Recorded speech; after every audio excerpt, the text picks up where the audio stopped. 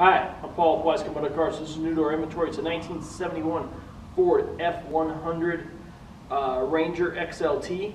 This truck is pretty original. You're not going to find one this clean. They don't exist. They are mostly all rusted up and gone by now. This one in particular is super clean. It holds its original stock motor with it still.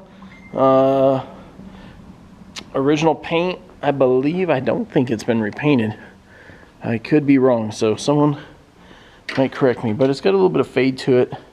It's green, it's got the wood trim down the side, factory original hubcaps. Just a cool little truck. I mean, someone did some custom bed liner thing going on back here. I'm not sure what they did, but it's got a diamond plated bed liner. Black interior, still boasts its original door panels and stuff with the wood trim.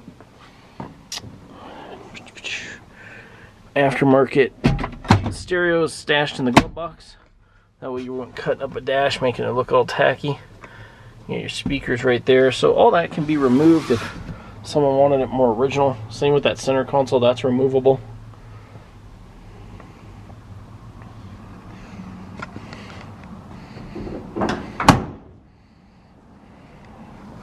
Little storage compartment under the bed there. It's not rusted out or anything. Definitely check out all my photos. I have photos of in there. So there's some chips here and there. I mean, it's been used. I think it's an originally was sold here in Denver.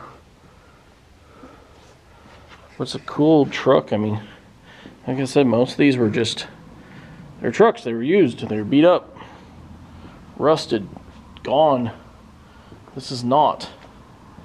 This would make someone a fun little weekend toy. Go to the hardware store. I mean, the price of new trucks these days, it's ridiculous. Spend almost $70,000 on a truck. A trailer brake.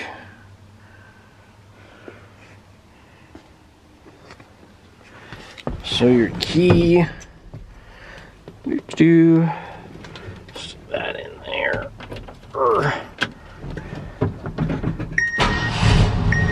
Excuse me, boss. You have a text message. Apparently I have a text message, everybody.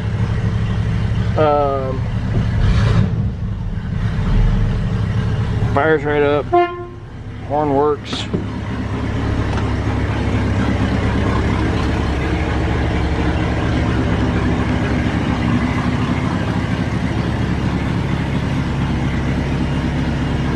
All your headlights are working.